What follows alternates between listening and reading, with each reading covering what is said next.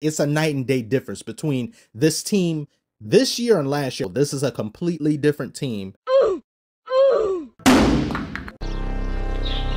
Take him to Detroit. No! No, not Detroit! No! No, please! Anything but that! No! The Detroit Pistons are on the rise.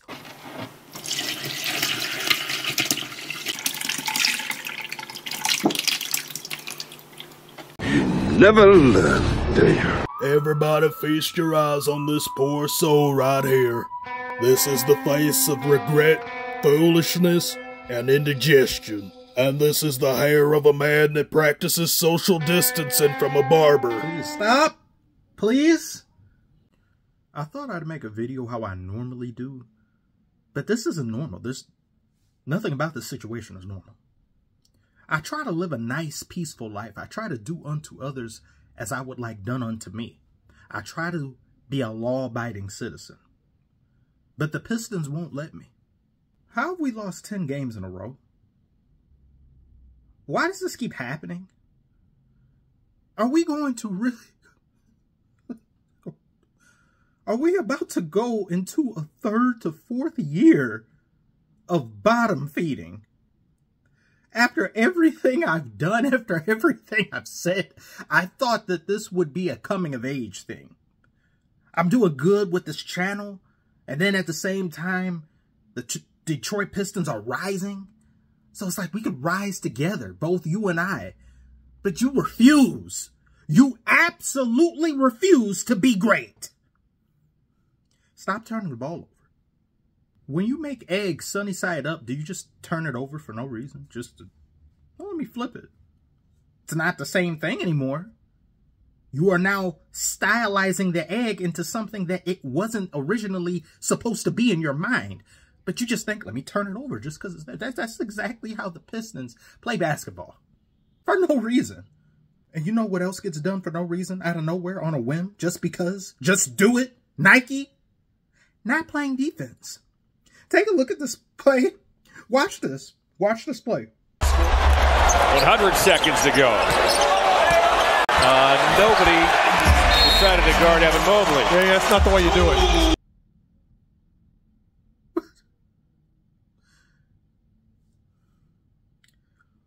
What the hell just happened? Where is the anything? Where's the common sense? Where's the good and decency in this world? What happened to the game I love? Oh my God. How does that happen? There's no way. There's no way. And that play is being shopped around. People are looking at it. People are hee-hee and ha-haing at our expense because we are sorry. And you know, when the beginning of the season started and the Grizzlies were just falling off a cliff, I was like, man, they're missing so many different people. Baba Yaga isn't there. I mean, I'd hate to be them, but thank God we're not them. And we're worse than them. Why are there so many injuries? Why are we missing so many people? It's making something that's bad worse. There's no excuses to be had here. When we had most of everyone that mattered, we still weren't doing too good.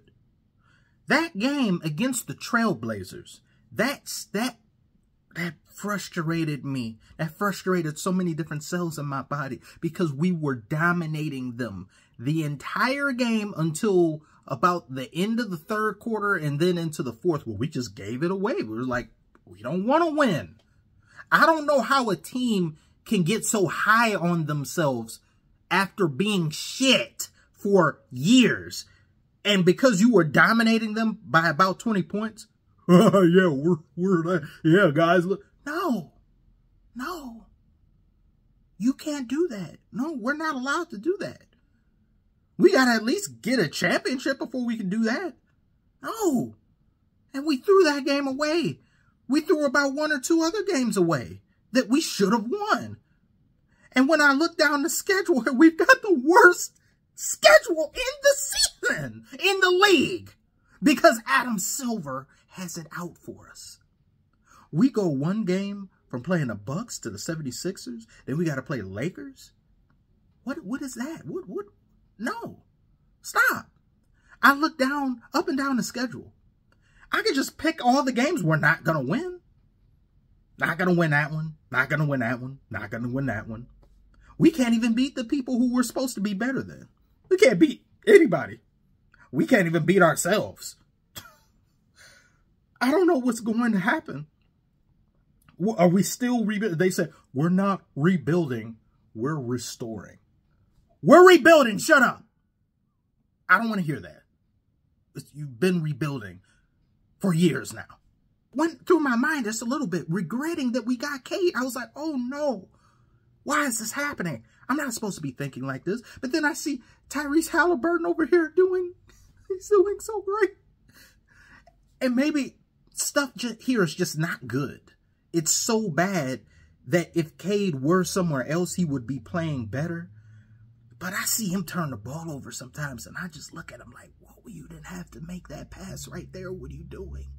My grandmother, who watches basketball, don't even know about the intricacies and nuances of the game. She be looking at him and say, I mean, he's good and all, but he just turned the ball. He keep losing the ball to the other team. I was like, I don't know. I don't know why he's doing it. Monty Williams over here still playing games with Ivy coming off the bench, but you've got Killian Hayes out there. Get him out of here. I told you what to do about this man. I told you what to do with him. Take the team to the Detroit Zoo, and you lose Killian Hayes on purpose, and you lose Joe Harris. Or you go out into an open prairie somewhere in the United States, just go in an open swath of wildness, and then just say, go be free. And lock the door and drive away in the opposite direction. Leave them to their own devices. Do not come back here. I can't stand players that get so into their head they just don't know how to operate or do anything anymore. It's like, put the ball in the fucking hoop. It's not that, like, stop it. Stop. They mess up one time and they just can't get over themselves. Enough. How do these people function in real life? If you get curbed by a girl, are you just celibate for the rest of your life? That's how they play basketball. They're virgins when it comes to getting the ball into the hoop. It's just bad. And when they're out there, they're just a net negative to the team. They don't do anything. I can't take much more. I can't stand it. There are people who leave the comments. You guys are laughing at my expense. You get comedy out of this. This fulfills you with joy. No, I'm in pain. I'm suffering. You guys are supposed to be helping me. Supposed to be, oh, poor Dynamo. No, we're here for you. No, it's jokes. Ooh. You would never know the Detroit Pistons have ever won a championship in their franchise's history with the way we get talked about, with how badly we get shat upon by the NBA community. Poverty franchise. Well, we've had 3, and then the guy who's talking, his has 0. I've said this numerous times before. I will keep saying it again. I don't care how many of you think you deserve a championship, or your team or your city. No. Until the day your city goes bankrupt, until the day your city goes an extensive period of time without a mayor, and until the day your city has a dog infestation, only then can you approach me with championship aspirations and say that your team deserves one just as much as us. Only then. Do you know what it's like to have a dog infestation in your city? Do you know how many breed of dog I was chased by at the end of school every Tuesday? Doberman one day, Rottweiler the next. Didn't succeed and run away from them either. The one time in my life I sagged my pants trying to be like everybody else because, oh, they've got swag and you don't have any. I did it once. I got my ass bit. Never did it again. That's Detroit Pistons' fault. Everything. No, it's not. This is all James Harden's fault. Because once he went to the Clippers, this unmitigated losing started. I don't care. I refuse to accept any accountability. I'm so hurt. I'm so broken. I'm so out of sorts. If we keep losing, we're on pace to lose as badly as we did last year. And some of you were over here saying, oh, they're not even going to make, they're barely going to make the play-in. And if they make the play-in, they're going to get eliminated. Do you know how good that would be for us? Making the play-in is like the Super Bowl for us. That would be amazing. I don't have high aspirations for the Pistons. I'm not asking for finals and stuff. All I want is for us to not be the worst team in NBA, or the second, or the third, or the fourth. That's not asking a lot. I just want that.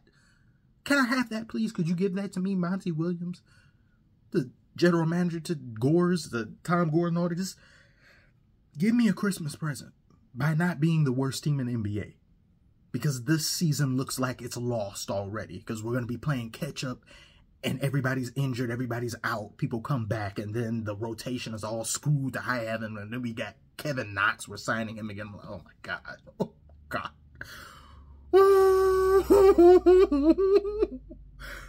Let me end this video. This isn't right. This isn't fair. I don't like this. I can't. Bye-bye.